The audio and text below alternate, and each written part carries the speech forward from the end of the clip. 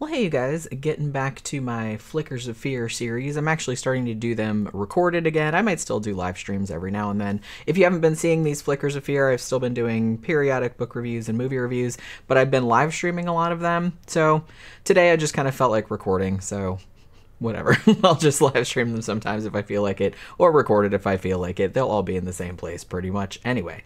So yeah, so I decided it was about time to do another book review because it had been a couple of weeks since I had done one. And, so this is another spin of my Kindle Unlimited roulette wheel. As I've described before, I usually just pick something at random. This time, I got a good one. I hit the jackpot this time. And honestly, literally the only two reasons that I picked this book, which is called Children of the Dark by Jonathan Janz, were because, one, the cover is really retro and cool as shit, and two, I don't think that I had ever read anything by this author before, and I kind of wanted to dip my toes into an author that I hadn't read before, and this one had like a lot of good reviews and stuff like that, so I was just kind of like, all right, so we're diving in.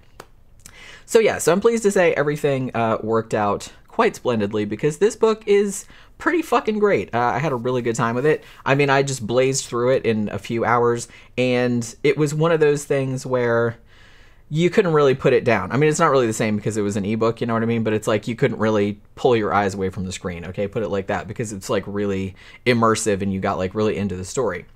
Now, after I read it, I discovered the first edition of this book was published in 2016.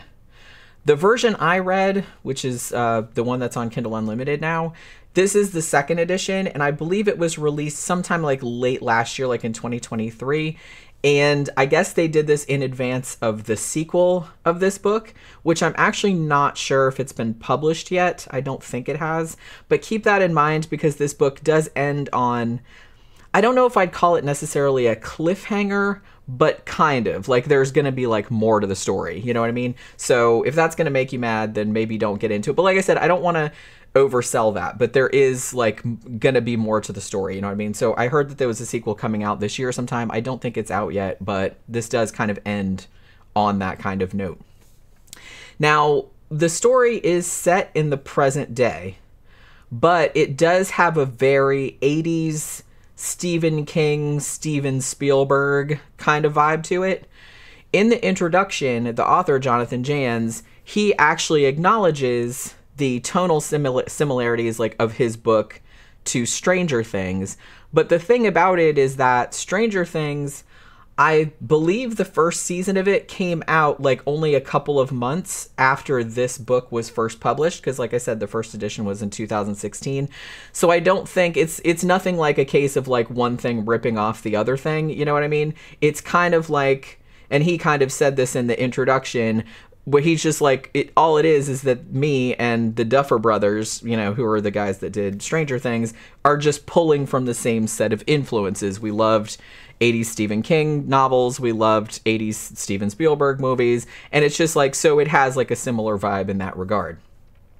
So I'm going to say if you really loved stuff like It or Stand By Me, or any of the kind of coming-of-age style horror by, like, Robert McCammon, maybe, like, Boy's Life, or Ray Bradbury, like Something Wicked This Way Comes, something like that, you should probably really dig this. I think this will be right up your alley.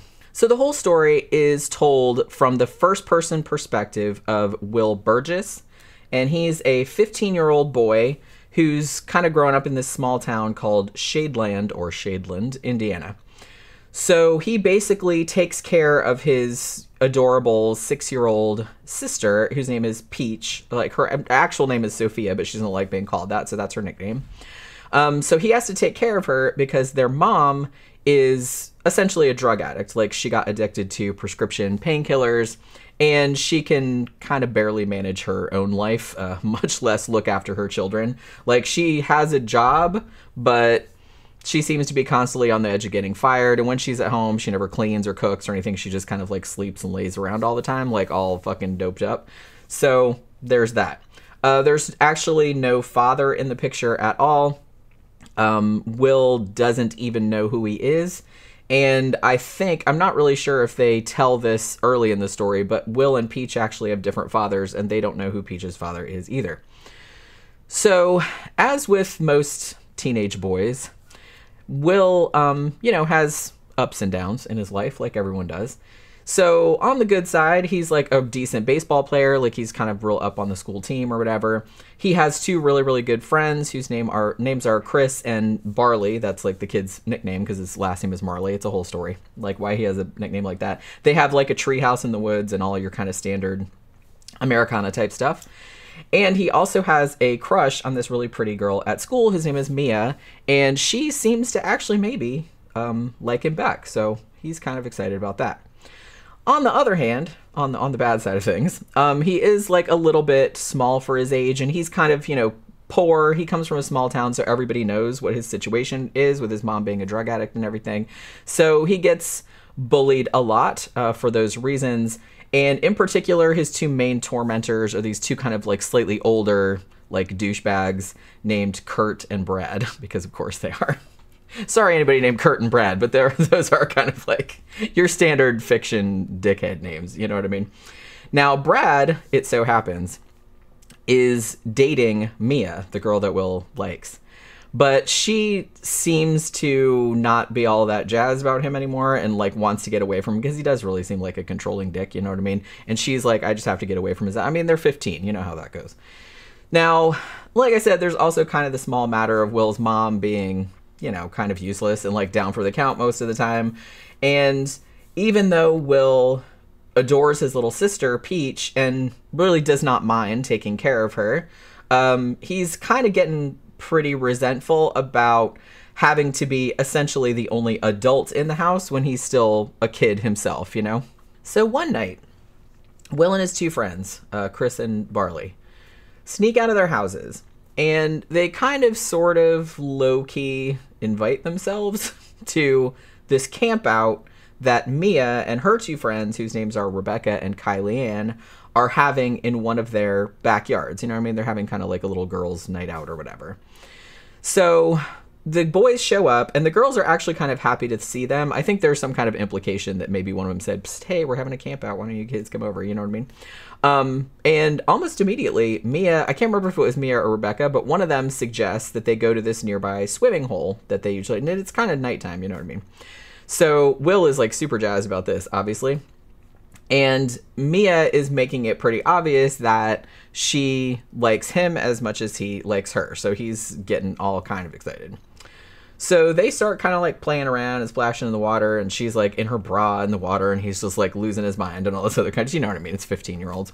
And so they're all kind of hugging in the water, and they're going in for that first kiss, you know what I mean? But then Mia sees something or other out in the woods. The woods are actually called Savage Hollow. And she freaks the fuck out because she's like, she saw this thing, and it was really tall and really pale, and she insisted that it had these big, like, glowing green eyes. Like, at first she thought it was a person, you know what I mean? But then she was like, I'm not sure if it was a person, but I don't know what it was. And she only sees it for a second, but, obviously they're all kind of, like, wigged out by it. Like, yeah, let's get the fuck out of here. So Barley then tells them that, yeah, there's always been legends about some kind of creatures lurking around in the woods, but, that's probably bullshit or whatever. It's kind of implied that they're sort of like Wendigo type things, but you know what I mean? They're just like, yeah, it's just stories, but, maybe not. Maybe there is something to it after all. Now, as if all of that wasn't unsettling enough, there's a much more concrete problem that has to be dealt with. So some years back, there was a child serial killer and cannibal whose name was Carl Paget, otherwise known as the Moonlight Killer. Now, this guy kind of had like terrorized the area. I don't even remember if they said how many people he killed, but it was like a whole bunch of kids. And he was finally caught like years ago and thrown into prison. Now, not long into this story here, Carl Paget escapes from jail, and nobody is quite sure where he is or like where he's heading to. So there on the news, there are reported sightings of him in Indianapolis, which is kind of some distance away, but he did kill some victims in this small town here, Shadeland, back in the day. So, you know, the locals are kind of not really taking any chances, not letting their kids go out and, like, you know, kind of trying to keep together and everything like that. Now, despite their precautions, however, a local girl does turn up missing soon enough. And it so happens that Will and some of his friends are there when she's taken. So they sort of get kind of put in hot water with the cops, like the local cops, who are completely incompetent and asshole-ish.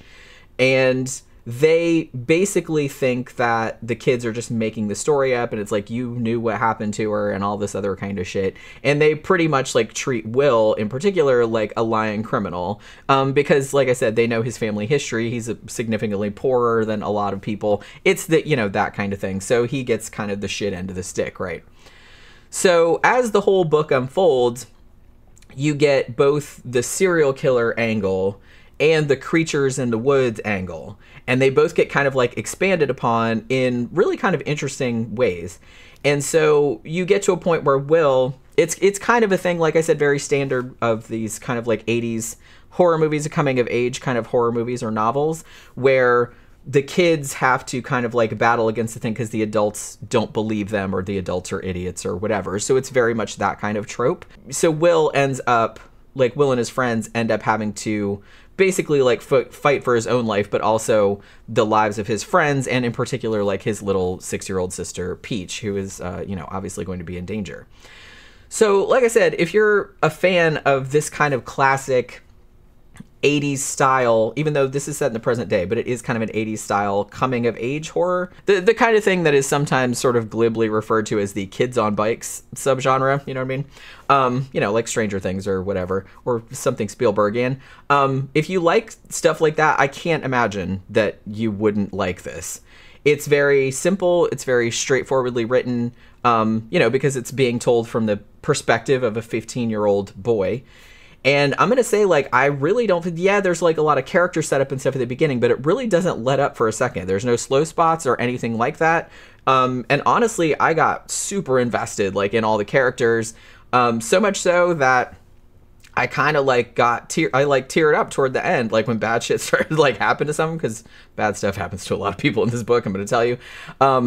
And I'm going to say that's like a real hallmark of, you know, very effective world building and very effective characterization. The point, you know, the fact that you care so much about these characters that you don't want bad stuff to happen to them. And in particular, like the main character whose perspective you see everything through. I mean, this poor fucking kid, I mean, he was obviously like a really good person, but it's just, he just kept getting shit on by life, and it was just like, and I would just get more and more upset. I'm like, holy shit, this poor kid. It's like, he doesn't deserve like all of these horrible things like happening to him. But yet, as the story went on, like worse and worse shit happened, and I'm just like, holy crap, this kid, poor kid, can't get a break. It was like awful, you know what I mean? It's like, he has all this bad shit happening, and it's like, oh, and then by the way, here come the bullies and beat him up and all that. I'm just like, fucking hell, man. It was something. So I'm going to say too, this book is like, it's pretty gory. It's like a monster type story. And there's also like a child serial killer in it. So it's pretty gnarly, like at times. And honestly, it just really kind of goes for broke. Like Jonathan Janz is obviously not afraid of killing off just about everybody in pretty fucked up ways, gonna say. So it doesn't really matter like how much you liked the characters in particular. Probably something terrible is going to happen to them. I mean, in spite of that though, and all of the horrific shit that happens in this book, the book is actually fun in a way that a lot of 80s horror was fun, even though horrible shit was happening. You know what I'm saying? Like, it's like a crazy roller coaster ride of, you know, just death, disaster, and mayhem. Like I said, it's just kind of like just really gory fun, but it also has like a real heart to it because you really do care about all the characters. Now, as I mentioned, Children of the Dark does end on a bit of a cliffhanger, which is also kind of a downer, I'm going to say. So just know that going in so you can manage your expectations. Like, don't get me wrong, everything in the present story, like in the novel, is resolved. But at the end, you're kind of left with a lot of questions concerning like the aftermath.